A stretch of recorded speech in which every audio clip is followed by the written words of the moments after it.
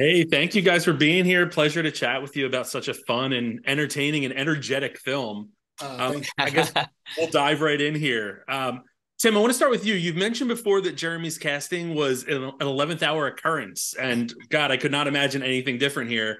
Can you talk a little bit about what it was that brought you that, or I guess roped you in with Jeremy and really solidified that he was the choice to play your dad? Absolutely. Casting any role is impossible. Casting your father, that's a high bar. And I kept casting other people or all the other roles, and I kept kind of getting the knock, on my door from everybody going, probably should cast Neil. That's important. I said, I know, but I just haven't found the guy with the essence, and not the guy who looked like him or sounded like the guy with the power, that perpetual motion machine I always described my father as. And there were a couple of people that that were interested in and wanted to do it, and they were all lovely, but there was something about this power of this character. And it was actually Larry Mark, a producing partner, and I called him up one day, just months before we are going to start, saying, I need that larger than life performer. I need today's true showman. And I finally said, who's the greatest guy on Broadway? And he just said, Jeremy Jordan. I said, I have no idea who that is. So I went on YouTube and spent all night diving down. And the moment I saw him, I knew that was the guy, and the best decision I ever made in my life. Thanks, Tim. Jeremy, you certainly do have that. Apparently, I've worked my whole career for this moment. Like I had to get enough videos on YouTube That was for him it. to stay up all night and make that decision. There it is. There it is. Jeremy, you definitely have that energy that this role calls for from beginning to end in this film. It's just a nonstop train. And from over a decade ago, when I saw you in Newsies to this role, it seems like you're always taking these passionate, energetic roles. But this is one that you were filming with the subject matter experts watching on.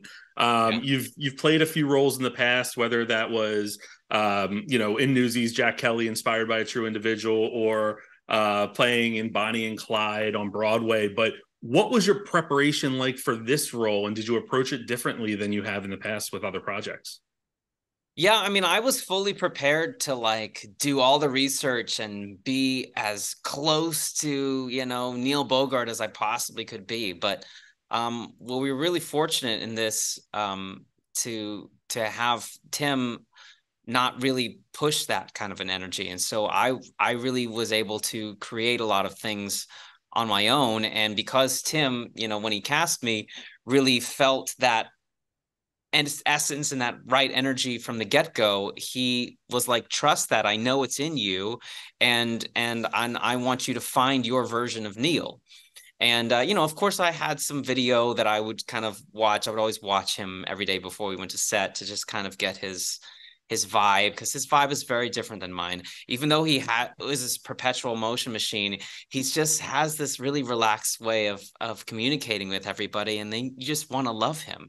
And so I really wanted to get that down. And but everything else, I couldn't have been more supported. And I never for once at any moment felt judged, or like I had to do it perfect, or like I was, not being true to the spirit of this person. And it was a really lovely environment to create something, even though it was a recreation of sorts. That's excellent. Yeah. You also have a few opportunities to jump onto some really iconic and monumental tracks here in this film. Yeah. Such as "Oh Happy Day." You have "Last Dance." I know. I didn't know I was doing any of that. That's not in the script. And he's like, yeah, just go sing it with them. Like, go up and we're gonna go sing it. Oh, Gladys is here. Just sit with her at the piano, and you guys just kind of work it out together. And suddenly I'm in all these numbers.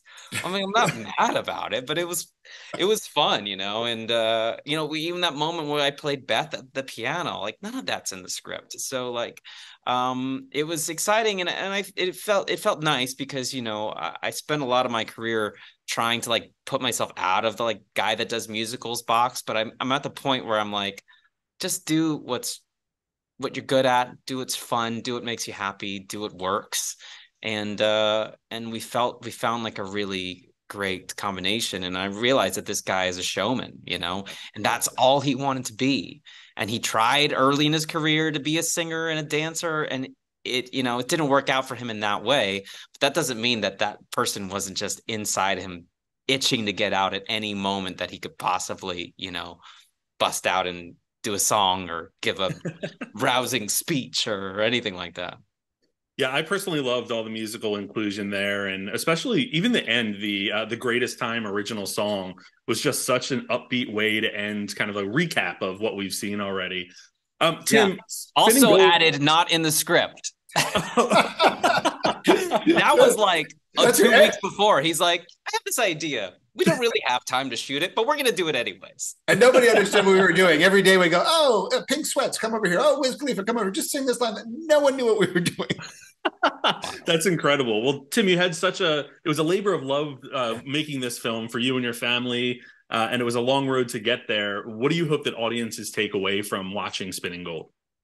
I really think the power of perseverance. And I think that is both true of the struggle to make the movie, but most importantly, the remarkable life that these incredible characters lived. The artists and the people that supported them all had the same dreams for one another and for themselves, and only through just extraordinary perseverance did they get there. And I think at every moment, as the Casablanca timeline is playing out, you're going, this may not work. I know it works, but it seems like it's not going to work. Right. And yeah. But for the just relentless perseverance, you don't get there. And I really hope people walk out going, yeah, I'm going to try that again tomorrow. I think so. That's what I hope they take away. Yeah. Persevere and keep dreaming.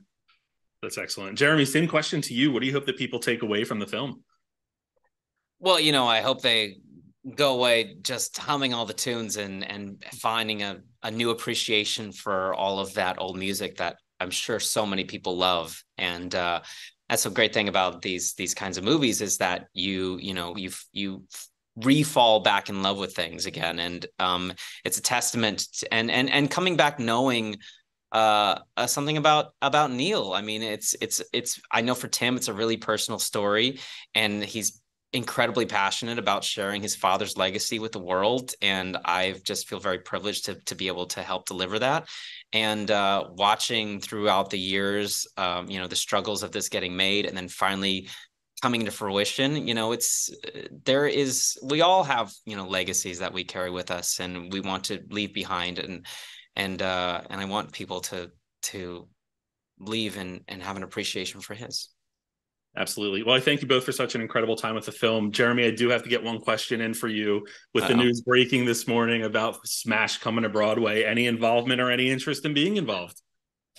No, and sure. Maybe. I don't know. I know as much about it as you do at this point. I've heard that they're taking like a departure from the show. So maybe they'll start from scratch, but I'm spending some time with Scott Whitman in a couple weeks, so I'll see what the real skinny is. There you go. Had to get it in given the timeliness of it. Thank you both, Tim. Thank you for such a great film as well, and I wish you the best moving forward. Thanks so much. Thank you, Jay.